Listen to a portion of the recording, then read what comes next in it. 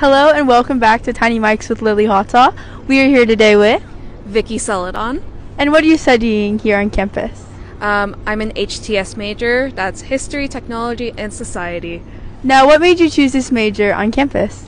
To be honest, I was looking through the classes and I thought the classes were the most interesting because I'm not a very math-heavy person. But I've stayed in the major because the professors are really amazing, and I found myself really interested in sociology and the intersection of medicine and sociology. Yeah, so what made you choose Georgia Tech specifically for this?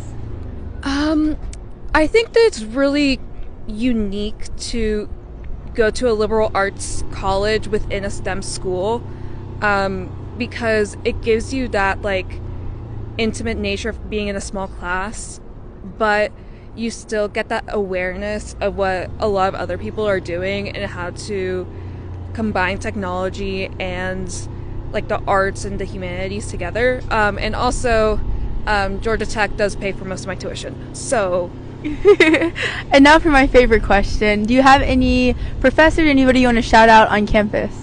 I think I'm gonna shout out visiting Professor Dr. Vidmar.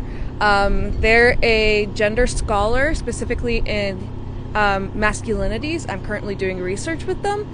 I've taken a couple classes, and they really prioritize their students and teaching really well and creating a wonderful environment in class. And yeah, it's just super cool to be able to just chat with someone about these really difficult to understand topics, but in a very hands-on way.